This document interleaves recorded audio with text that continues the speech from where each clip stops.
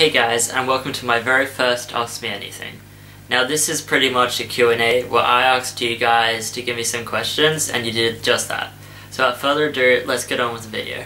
The first question is, what are your top 20 favourite film scores?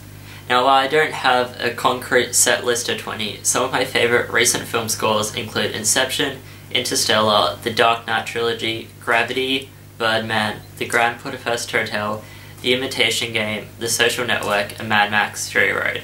While of course there are the classics like Star Wars, Indiana Jones, Jaws, E.T., and Psycho, just to name a few. The next question asks, what is your favourite film script? Now for this one I have a very close top 3 between The Social Network, Pulp Fiction, and Memento. If I had to choose, I would go with Memento. This script is really smart. It takes an already genius idea and then executes it to absolute perfection. It also has great dialogue and is really tight and doesn't overstay its welcome. The next question is, are you a homosexual? Now I'm not sure why you want to know this, but no, I'm not gay. Moving on to the most random question for this video, are you a squirrel?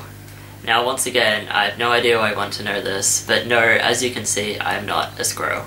Getting back on track with this question, who are your favourite performers? Now I wasn't exactly sure how to take this question, so I'm going to list a few of my favourite actors as well as a few of my favourite musical artists. Some of my favourite actors include Leonardo DiCaprio, Jeremy Renner, Joseph Gordon-Levitt, Simon Pegg, Martin Freeman, Jennifer Lawrence, Jessica Chastain, and Emma Stone. While some of my favourite musical artists include Eminem, Slaughterhouse, Linkin Park, Kendrick Lamar, Ed Sheeran, Adele, and P.O.D. The final question for today is, what are your thoughts on Mad Max Fury Road?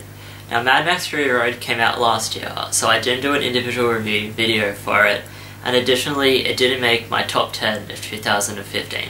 In saying this, I still really enjoyed this film. Watching it at the cinemas was one of my favourite cinema going experiences of the last few years. The action is absolutely incredible and George Miller's direction is top notch. I absolutely love the score and the acting is really solid, with standouts being Charlize Theron and Nicholas Hoult.